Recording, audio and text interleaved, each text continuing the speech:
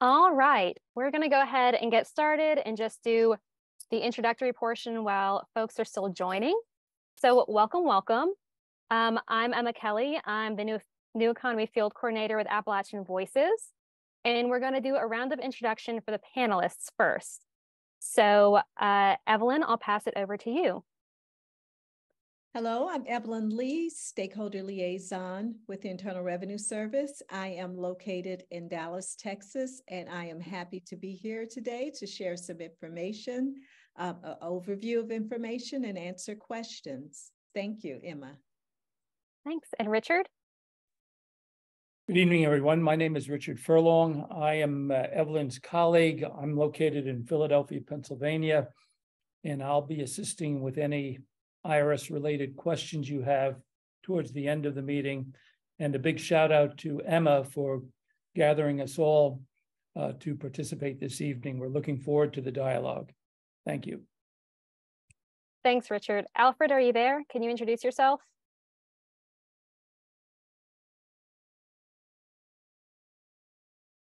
Maybe not.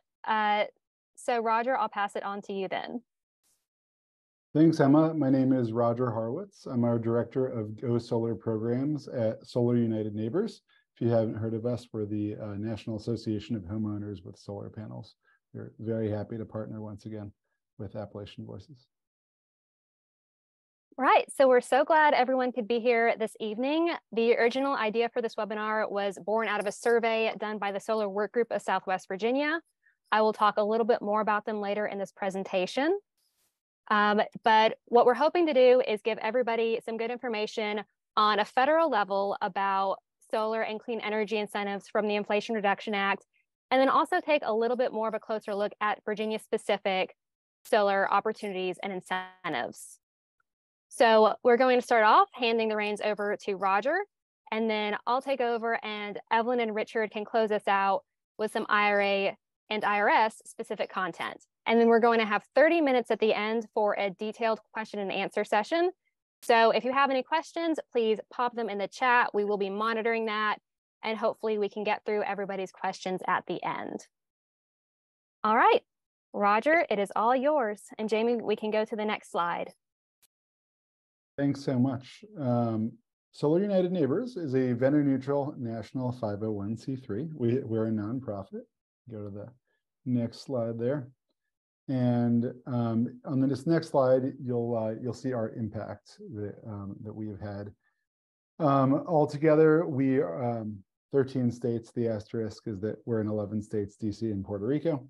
But we've helped over 8,000 families go solar through our solar co-ops and also by providing individual assistance.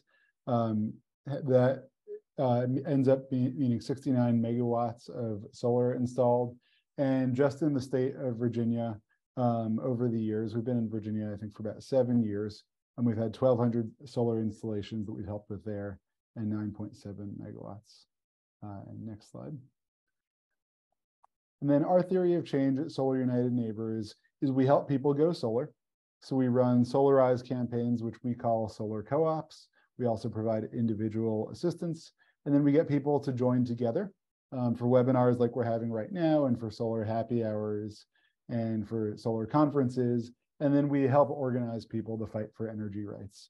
And whether that is, fighting, for like the Virginia Clean Economy Act in Virginia that was passed in 2020, we've been involved in a lot of those different fights, trying to help get, shared solar, community solar in Virginia, and also help making better solar policies for the state. Okay, next slide. So I'm just going to go over the basics of solar. You may know this already, but when we talk about solar, we focus on solar PV. Solar thermal exists, but it's not so common anymore. So we're talking about converting solar energy into electricity. Next slide. And then you can see our solar panels here. When we talk about a panel, these are the different parts of a solar panel: the frame, the glass, the solar cells, which are what you think of as a solar panel. And then the term solar array, when I say that, that's going to mean a collection of panels next to each other, either on a roof or on a ground mount, like in this picture. Next slide, please. And then when we talk about solar, we're talking about kilowatts. Like when I was talking about our impact, a panel is measured in kilowatts, but actually it produces electricity in kilowatt hours, which is what your bill is in. And then we see on average that most homes end up installing a 6 to 7 kilowatt system. Obviously, some are much larger, some are much smaller. And really what we encourage is we want solar to work for everyone.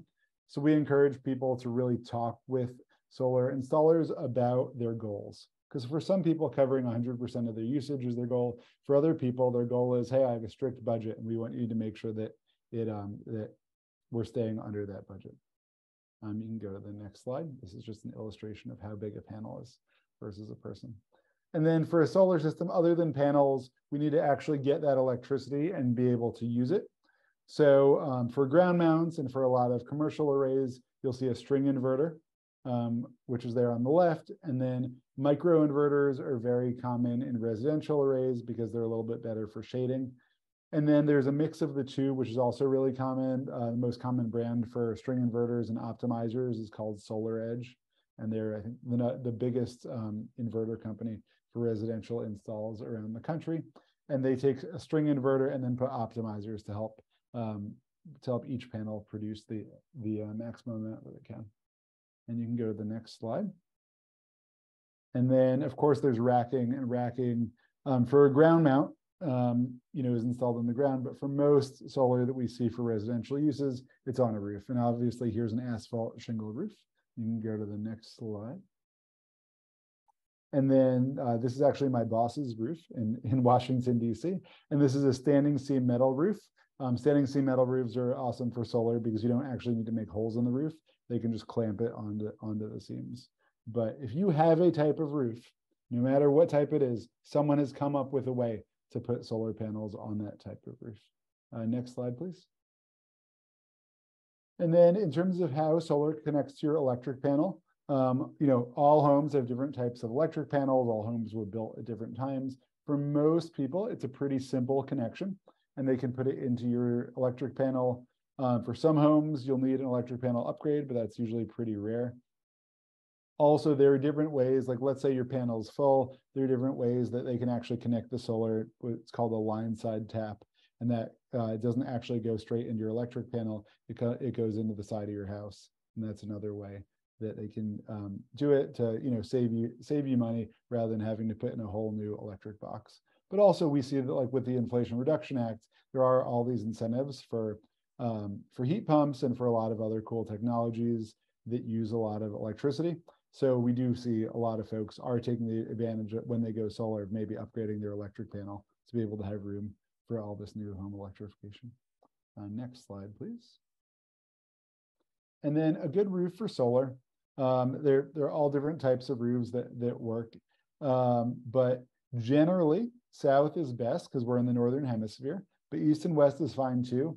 And then the farther north you go in the US, north isn't as good, north facing, but the farther south you go, north is actually okay. So generally in most places, we're still not putting solar panels on a north facing roof, unless it's a pretty flat roof. In that case, it could be totally fine. We're looking for little to no shading. And we need to make sure that there's enough space on a roof to mount solar panels. And also, solar panels generally have a 25-year warranty. And most solar systems and like micro inverters have a 25-year warranty. So generally, you don't want to have to take them off. You can, but that's an extra fee. So generally, we're looking, a great time to put on solar is after you've replaced your roof. Because if you think your roof is going to need to get replaced in 5 years or something, it may not make financial sense to put on solar panels, because then you'll need to pay $100 a panel or whatever your installer is charging to take them off, store them while the new roof is being put on, and then put them back on a couple of years down the road. Next slide, please. And then here you can see ground mounts. Ground mounts are really popular in rural areas. The great thing about a ground mount is that you don't need to put the panels on your roof. So you don't need to worry about roof replacement or anything like that. The bad thing about ground mounts is they take up a lot of space. They also tend to be a little bit more expensive, just because there are more materials actually putting, building that mount in the ground instead of the roof supporting it. And also one of the major costs with ground mounts is trenching. which is taking those electrical wires and running them all the way to the house. So with ground mounts, people usually try and put them closer to homes so that you don't have to pay, because it's usually a certain cost per foot for running the wires underground. Next slide, please. And then when we talk about things in terms of solar technology, you'll see the slide used a lot of places. There's the solar array, which is the collection of panels, the inverter, which takes the energy which is produced by solar panels, produce DC energy, and homes run on AC energy. So the inverter takes that energy and makes it usable so that you can run your appliances on it. And then your home will run on the solar energy, and then any extra energy goes through the electrical panel and back onto the grid. And then if you can go to the next slide, there will be a little bit more about that and about net metering.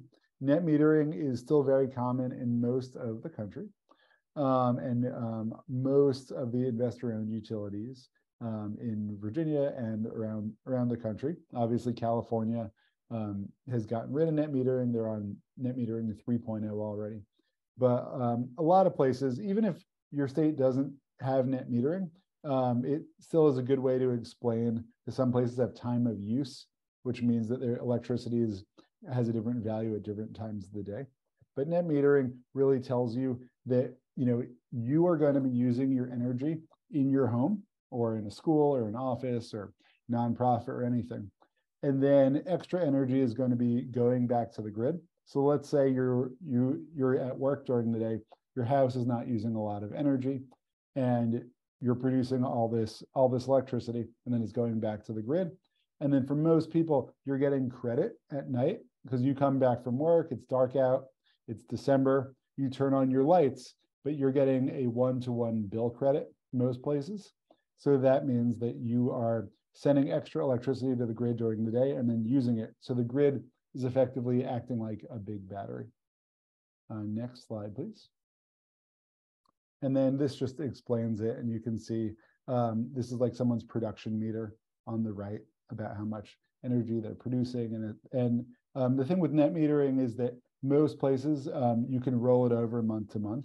So let's say you're producing a lot of extra electricity in April because it's sunny, but you haven't turned on your air conditioning yet.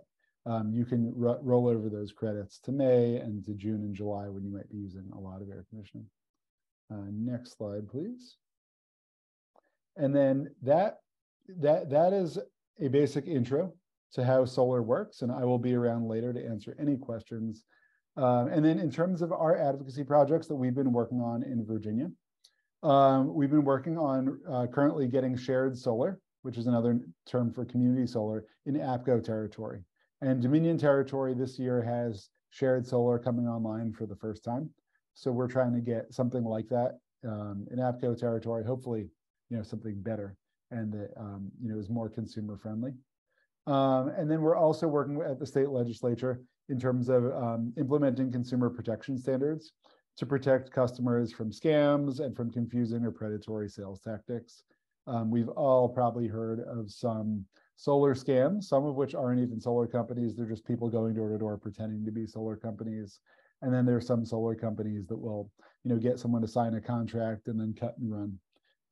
So that's something that we're working on with the Attorney General's office and with the legislature, just trying to get some standards so that everyone is hearing really good things about solar. That's it for me. I will turn it back over to you, Emma. Thank you. Great, thank you so much, Roger. Jamie, we can go to the next slide. So like I mentioned earlier, I'm going to give a little bit more background about the Solar Work Group of Southwest Virginia. That is a group of nonprofit and community action agencies, colleges, state agencies, and other interested citizens and businesses who are looking to develop a renewable energy industry cluster in the 7 coalfield counties of Southwest Virginia. So for folks who aren't from the coal fields, we're not talking about Blacksburg, we're not talking about Roanoke, we're talking the absolute corner of Virginia that has a coal mining history. The group is co-convened by UVA's College at Wise, Appalachian Voices, and Peoples Incorporated.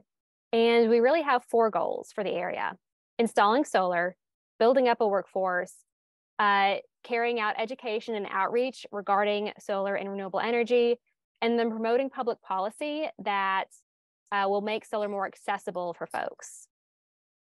Jamie, next slide.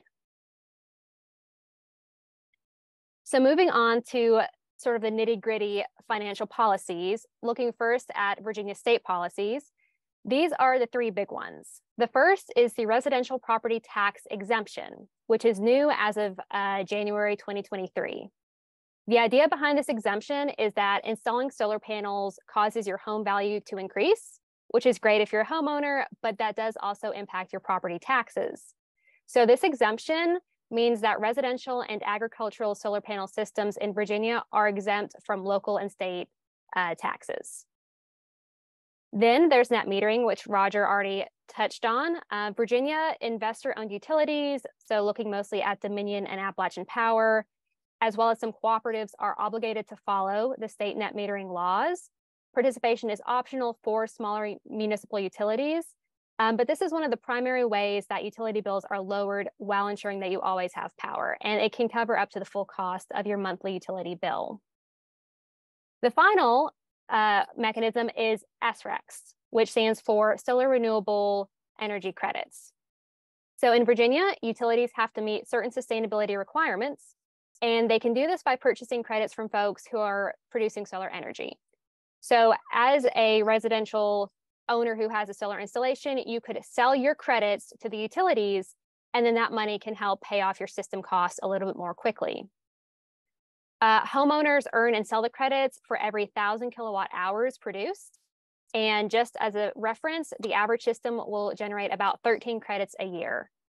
Now, the value that you can sell these at does change depending on policy initiatives, supply and demand. So the best way to get the most up-to-date price is to contact an SREC broker to discuss your options. The current price ceiling is $75 per credit, but that is the maximum price. So when we look at an average, we're looking more at $20 to $50 per credit. So if you have 13 credits per year, you're looking at between $260 and $650 annually. Next slide, Jamie.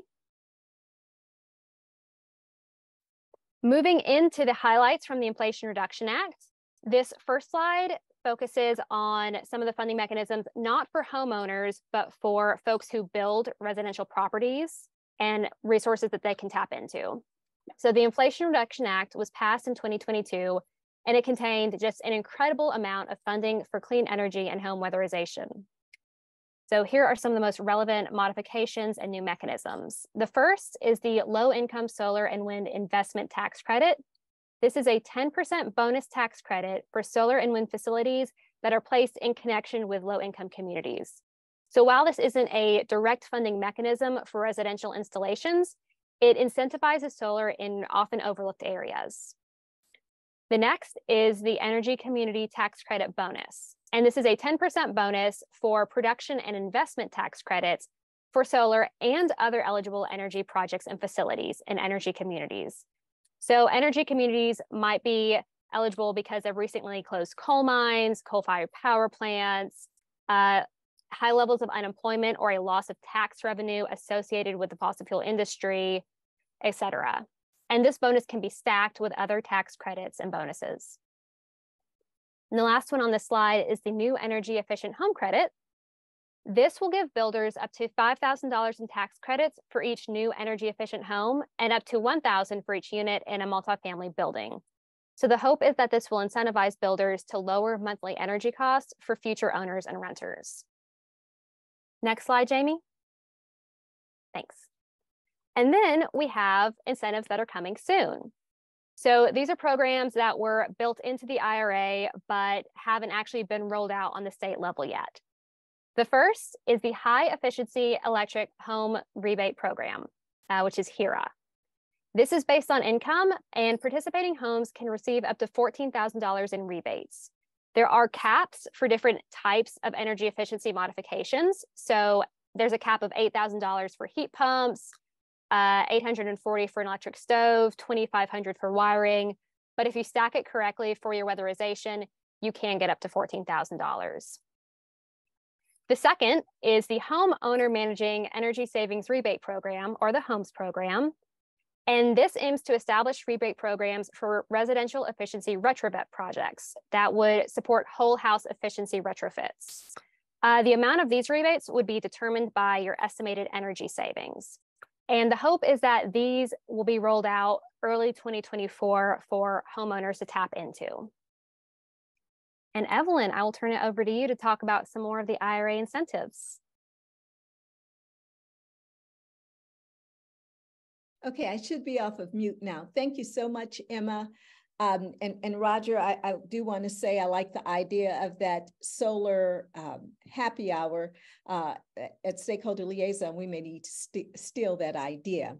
But anyway, on the next slide, if you can move the slide, I'll just be giving a very light overview for the time, talking about the home and residential energy credits. And you're free to go to the next slide. And as Emma mentioned, she mentioned the Inflation Reduction Act and all of the tax incentives or incentivizing homeowners and others to make energy efficient improvements. And within the Inflation Reduction Act of 2022, there are two credits, great credits, that homeowners can claim on their taxes that will, again, incentivize them to make energy efficient home improvements. The two credits are the Energy Efficient Home Improvement Credit and the Residential Clean Energy Credit. And the great thing about these credits is they help you save to make these improvements. Three ways I like to say. One, it helps to reduce the cost of making these clean energy improvements on your home. Two, the cost savings continue month to month because once you've made these improvements, your energy cost will decrease. And three, saving energy is good for the environment. So there's several bonuses in making these clean energy improvements. Now, those homeowners can maximize these credits, they will receive the best benefits. I will say it is important to make a plan because you have anywhere from 9, 10, 11, 12 years, depending, to make these credits, and to claim these credits. So you don't have to panic and worry about trying to get everything done in 1 year. Plus, it won't necessarily benefit you as you see. So I'll go over that, some of these credits. So would you go ahead and change? Now, one thing before I start talking about the individual credits, I do want to say that they are non-refundable. And what that means is these credits will only reduce a tax liability or eliminate it. But if there's any credit left after that tax liability is maybe eliminated, you won't get a refund for that. So again, making a plan and working with your tax professional will be very important so that you can maximize claiming these credits, year after year. There's a long time to make these improvements, very valuable. Now, the first one I want to talk about is the Energy Efficient Home Improvement Credit. This is a 30% credit, and there is a $1,200 annual limit, and there are several categories. So initially, we have the qualified energy improvements, what we call the building envelope improvements, and I'll talk about that. But these are for installing exterior windows, doors, insulation. And the next slide, I'll go through that. We have residential energy property expenditures and also the home energy audits, which are a great way for you to see how you can improve the energy efficiency of your home. But wait, it's not just a $1,200 annual limit. You can get an additional $2,000 credit for installing heat pump water heaters, and biomass stoves and boilers. And this credit is allowed from January 2023 through January 1st of 2033. So there's time, make a plan. To make a plan to benefit from these credits. Now, if we'll look at the next slide, I'll talk a little bit about I'm sorry. Okay, these are the categories that I mentioned just to highlight some of the improvements that you can make. I mentioned the building envelope. So you have exterior doors, exterior windows, skylights, insulation, and air sealing materials. Now, there are individual requirements because for these improvements, it just can't be any improvements. There'll be certain qualifications, such as Energy Star. So your exterior doors need to be Energy Star, your exterior windows, and depending on the product, there'll be another qualification. And for the building envelope components, you may have individual caps. For example, exterior doors, you're allowed a credit of $250 per door, max 2 doors. That would be $500. So just for a very, very simple example, maybe you'll install 2 exterior doors in December and maybe complete the rest of your exterior doors in the next year. That's what I'm talking about in making a plan and how you can improve, how you can maximize claiming these credits. The next category is your qualified energy property, your central air conditioner, natural gas, water heaters, furnaces, water boilers. Look, if you're a homeowner, sometime within the next 10 years, something needs to be replaced. So make a plan for these energy efficient. We're talking 30% on these improvements credits. Then you have your qualified energy property. That's where you can get that additional $2,000 credit. And then your home energy credits up to $150 for a qualified auditor to come in and show you how you can improve the energy efficiency in your home. Now, if you go to the next slide, this is just a really nice visual that shows you how your potential credit can be $3,200. There's that $1,200 maximum for your building envelope components for your residential energy property, and that home energy audit is included in that maximum credit. And then you can also get an additional $2,000 maximum credit for heat pumps, heat pump heaters, biomass stoves, etc. Now, I know this is a lot of information. I do want to say IRS.gov has lots of information, including really good FAQs, which will give you some examples, especially when I was talking about the individual requirements in the case of the $1,200 maximum. So we're here to answer your questions, and also IRS.gov, or invite us back. Let's go to the next slide. Now, I talked about the second credit, which is the residential clean energy credit. Now, this credit is worth 30% for certain qualified expenditures. This credit has no limitations. Your fuel cells have a little, but 30%, and I do want to say there's no lifetime limit. Anybody who's familiar with this, there used to be a $500 lifetime limit. There's no lifetime limit on the credits. That's what the Inflation Reduction Act did for us. So the IRA extended the residential clean energy credit. They also added battery storage technology.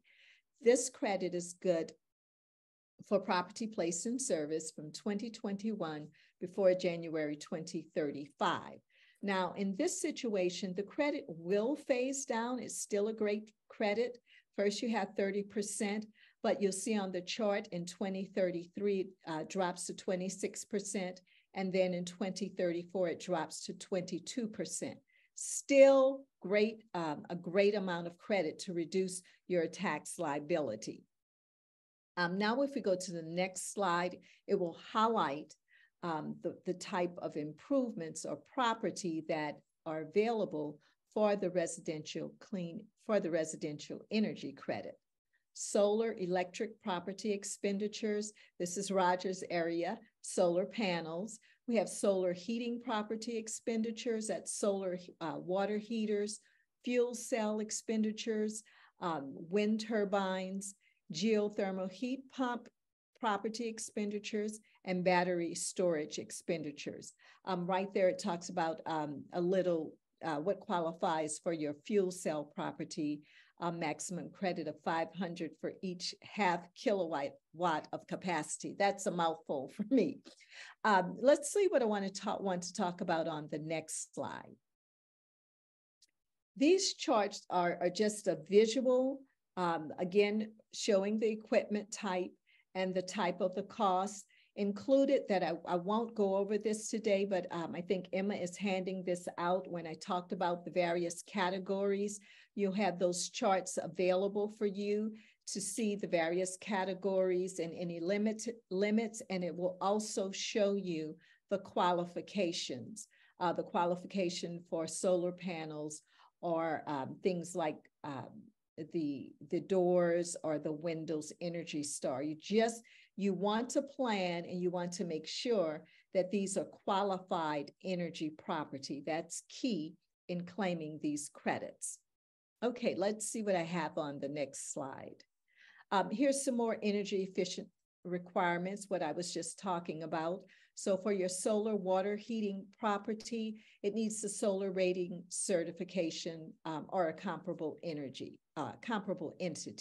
Your geothermal heat pump property, the Energy Star program. And let's look at the next slide.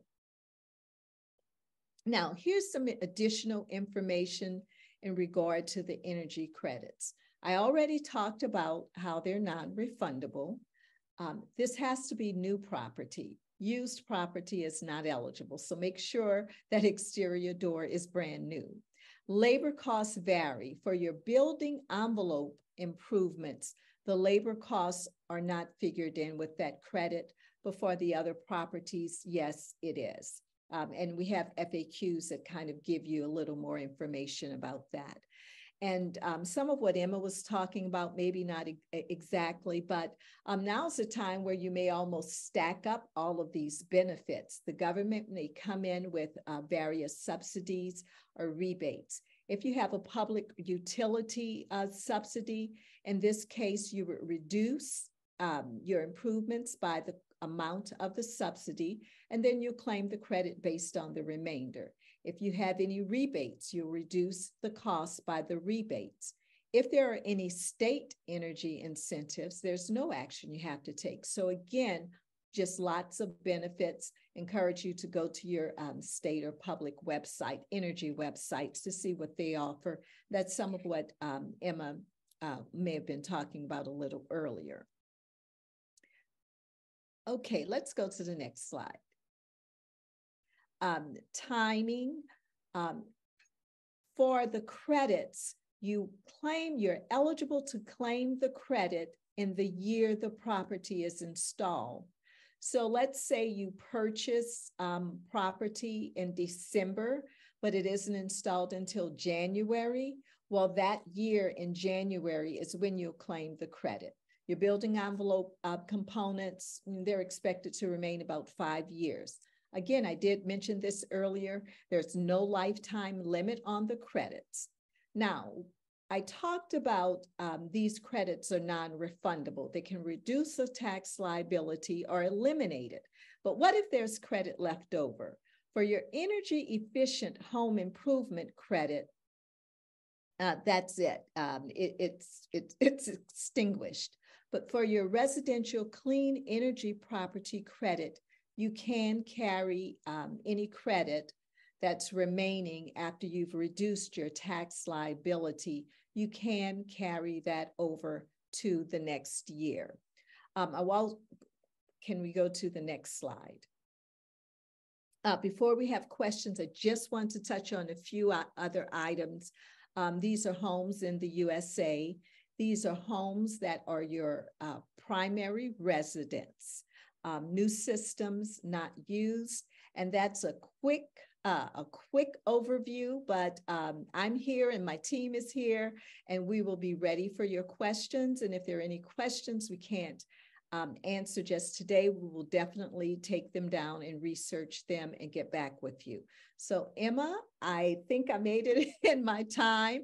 I'll turn it back over to whoever will handle the Q&A section. Thank you for having us. Great. Thank you so much, Evelyn. And I can see Richard is already answering some of the questions. Awesome. We know that was a lot of information to throw at you. So yes, this is recorded and the recording will be made available. And when you get the recording, along with the PowerPoint, there are additional slides at the end of it that we haven't gone over, but that contain additional information for you. So we've gotten a lot of really great questions, and I'm just going to start asking these in the order that they came in. So the first question said, do some customers ask for a system that will be more resilient to storms or hurricanes? And if so, how much does that increase the cost of the system components, labor, and insurance? So I'm not sure who wants to take that question. Roger has it. Okay. So most places, people just aim for what the building code says. Also, they're really cool. If you ever have some extra time on your hands, they're really cool YouTube videos of people shooting hail at solar panels, because that's one of the requirements, is that every solar panel needs to be able to survive, a 1-inch piece of hail coming down at 50 miles an hour. So there are people at all these fun test labs, at universities and at the National Renewable Energy Lab in Colorado, just shooting hail at the solar panels. But yeah, like in Florida, there are specific brands of solar panels that have the qualifications to be installed near the coast because of hurricanes. But as long as you're using a qualified, reputable installer, and I definitely ask for references and ask your neighbors who they've used, but they should know all of that. So you can always, go one step up, but generally we see that, right, if you're in an area that is prone to getting hurricanes, you'll make sure to have the equipment that's suited for it. It's usually not really more expensive. Sometimes it'll be a little bit more, but it's mostly just knowing which brands can be used in different places. And in terms of inverters and batteries, those all pretty much work everywhere.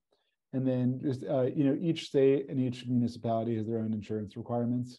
So for example, in Virginia, a lot of people make sure to have a system that's under a certain size, so they don't get hit with needing to have like $1 million insurance policy, which is required for a certain size system in Dominion territory. But I'm not sure of the exact requirements, so I definitely check, with your utility on that. Thanks. Thanks, Roger. So we've gotten a few questions asking about the process for accessing these energy credits and rebates. We have a couple from folks who represent nonprofits or religious entities that don't necessarily file a tax return. So if there could be just a quick guide on how do you actually go about tapping into these resources? Why don't I give that question a shot, Emma? This is Richard Furlong, Evelyn's colleague in the IRS. And I did see a question come in on nonprofits and government entities. So they generally, by definition, don't pay federal taxes. So a tax credit doesn't, and because it's non-refundable, as Evelyn described, you would think it would not help them. However, built into the details of the Inflation Reduction Act, the legislation provides that tax-exempt and government entities who are generally unable to use tax credits may now benefit from clean energy tax credits by using some new options in the Inflation Reduction Act.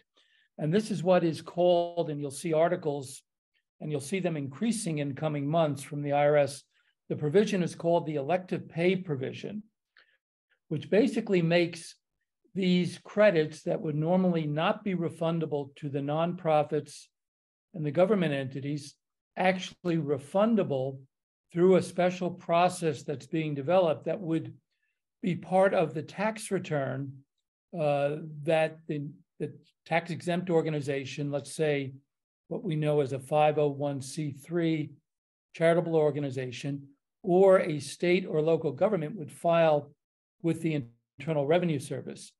Now, this is only in the early stages of building out, and this probably, Emma, might be a topic for an in-depth discussion early next year when Evelyn and I and our colleagues have more information. I do know that the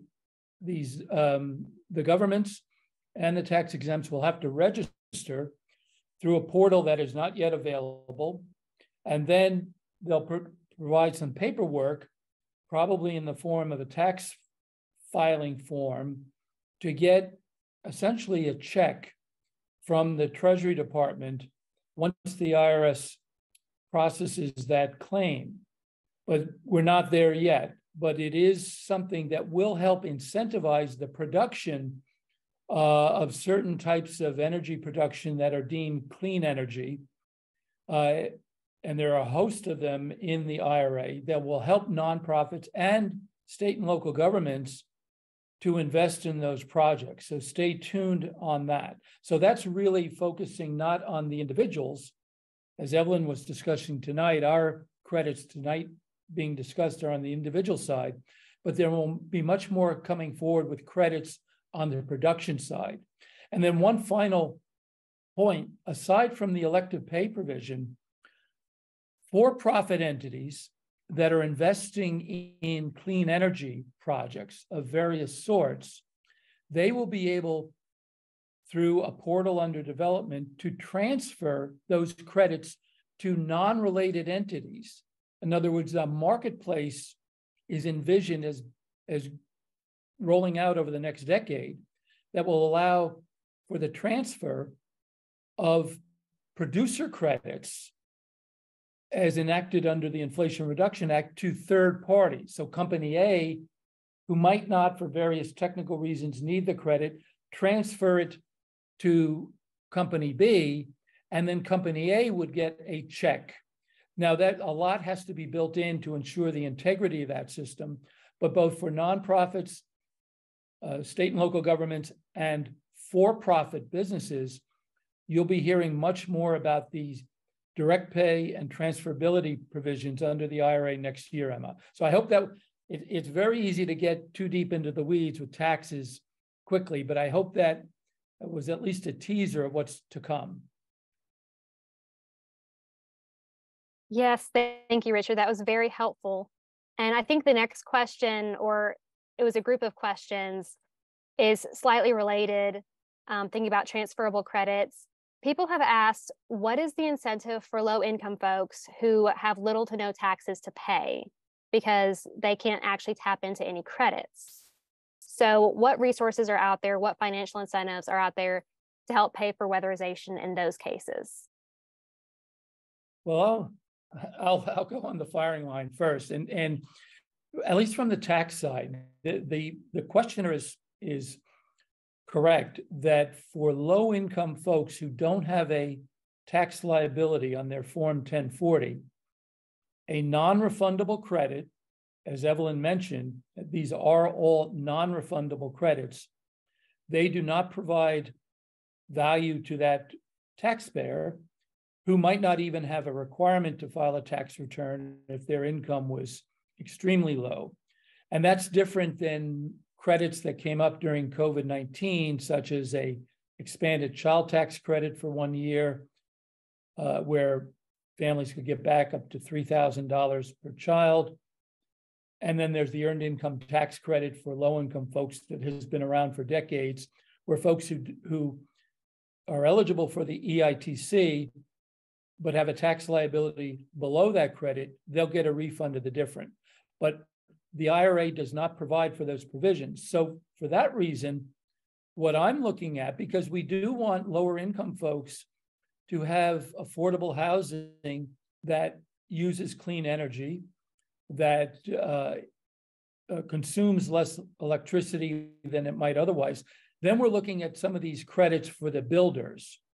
And possibly the rebate programs you mentioned, Emma. I don't want to speak for West Virginia or any other state, but we're aware that many states are incentivizing certain purchases, I believe, through rebates. So that would be outside the tax arena, outside the IRS.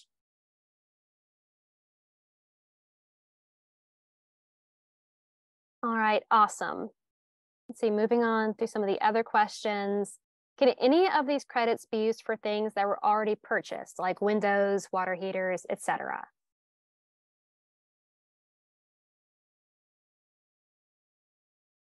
Okay, I didn't know if Richard was going to ask that. She didn't necessarily say what year. In 2022, a smaller credit, maybe of 10%, with a maximum limitation of $500, maybe those purchases qualified if they met the requirements. So if that is the year that they were installed, she may want to check that out. But if, again, you claim the credit in the year that it is installed, so you want to look at what credits were available, what energy credits, and it's code section. We don't want to get into that, but what were the credits allowed for the time period or the year when they were installed. So I mentioned that the IRA expanded and amended these credits. For instance, it was previously called the non-business credit.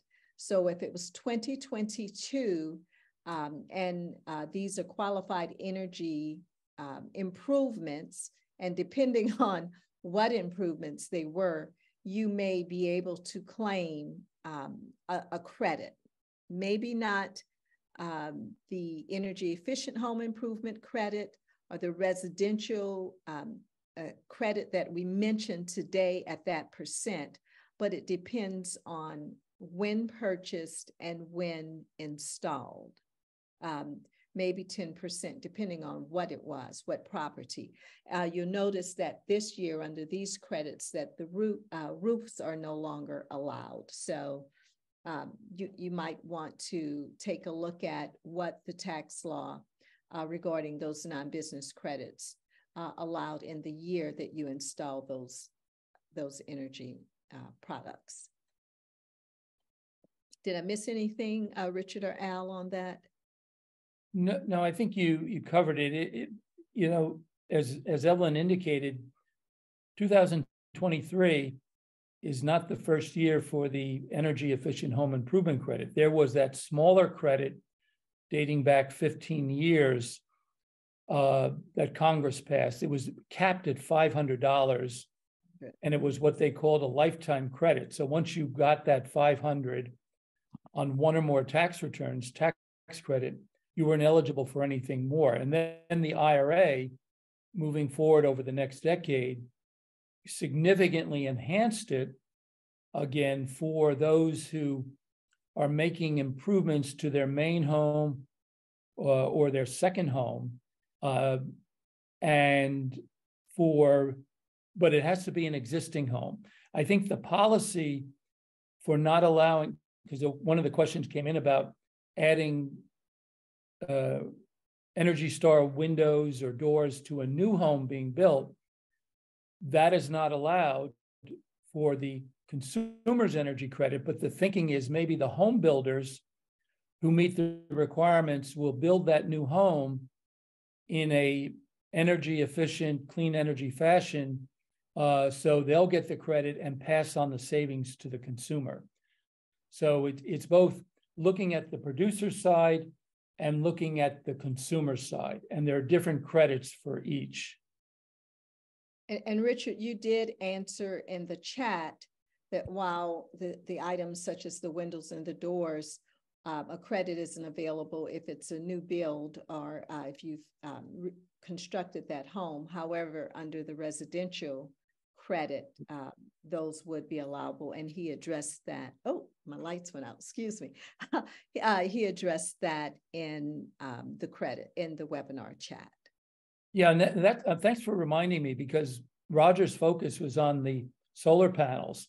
And I think that's where the Congress hopes that the IRA will incentivize solar panels, because that 30% credit, which could be on a new home for solar panels, is available to anyone. And solar panels, as we know, unfortunately, still are, and Roger, you correct me if I'm wrong, pretty expensive. So by getting a 30% credit, which is significant on an outlay, it will incentivize, the thinking is, over the next decade, many, many more homes, both new and existing, to put solar panels on those homes. I see you nodding, Roger. Yeah, that's absolutely right. I mean, it's very helpful. And obviously, one of the big issues, as people have pointed out, is that if you can't take the tax credit, that's as you talked about, that's also a big issue. And that's the reason there are a lot of nonprofits working on this issue specifically, and also doing all different sorts of things like solar leases or power purchase agreements as well. Right.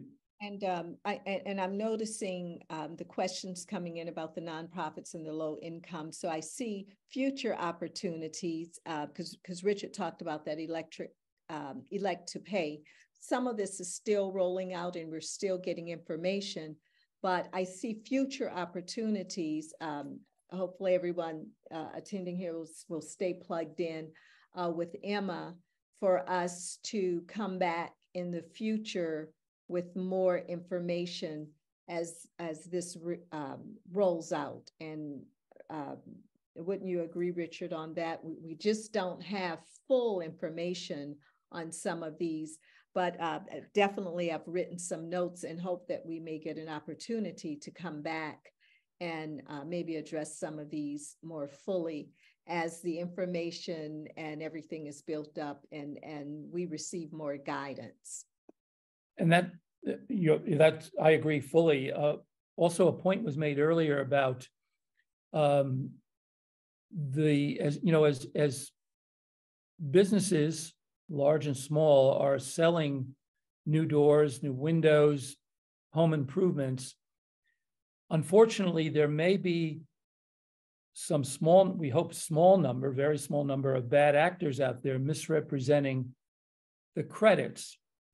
And if you see or hear from your constituents or your members any marketing ads that look too good to be true, if you share them with us, we will be continuing the messaging, and we will ramp it up during tax season when many, many more Americans are focusing on taxes, because we're concerned that if a salesperson looking to close a sale makes promises, and I think a good example is someone at the lower income scale who might be thinking that they get a great credit when they go to their tax preparer and they find out, even though they have the documentation, they're not necessarily going to get any immediate tax benefit. But certainly, we hope it will help winterize their home, improve the energy efficiency. But we're also concerned, and we will address through our outreach and communications, consumer awareness of these tax benefits. So anything you're seeing in your neighborhoods that strike you as overpromising the credits, please let Evelyn and I know about them. Not that we're going to go out and knock on their door, but we can get a complete sidebar. We're seeing a lot of problems with a employer credit that's been out there where they're promoters targeting small businesses, saying you can get thousands of dollars back from the IRS based on the number of your employees. And there's a lot of misrepresentation. Anytime there's a new tax incentive out there, there will be some individuals, either they don't fully understand the rules, which can be very technical, or they're misrepresenting the tax rules for their own purposes.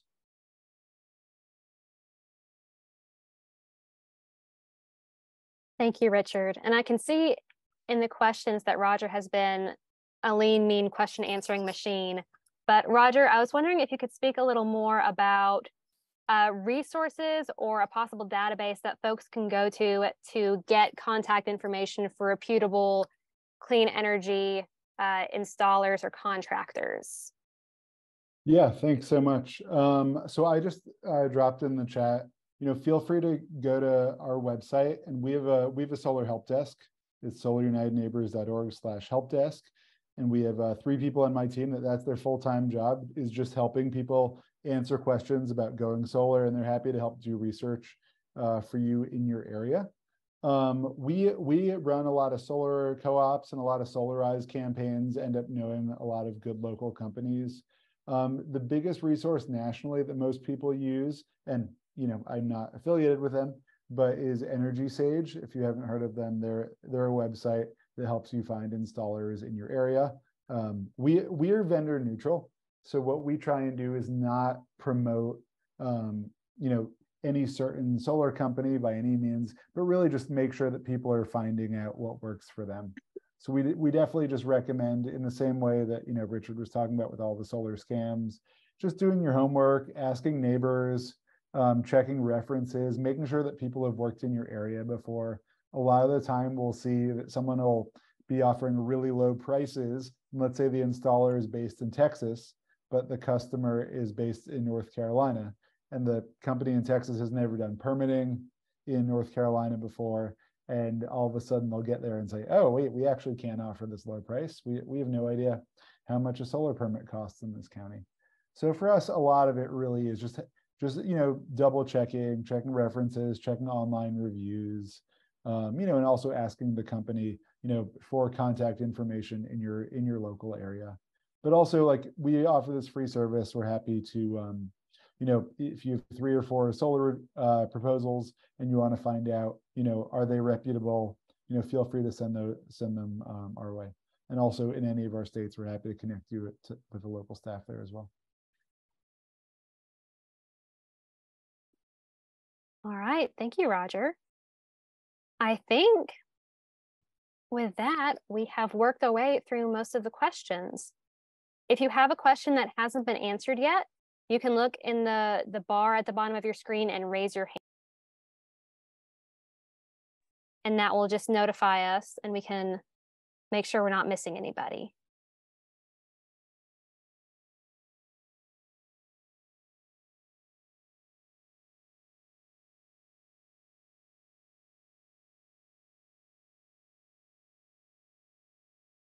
All right, I'm not seeing any other questions. So again, thank you everybody for joining us. Thank you to Roger and to Evelyn and Richard for putting their effort into this and helping us all understand solar a little bit more. And like I said, this has been recorded, so we will be sending out the recording and the slides probably sometime early next week, so you guys can have these for reference. And my email and Roger's email are both in the chat if you have any follow-ups. All right, and I think we can close out now. I hope everybody has a good evening. Thanks, everyone.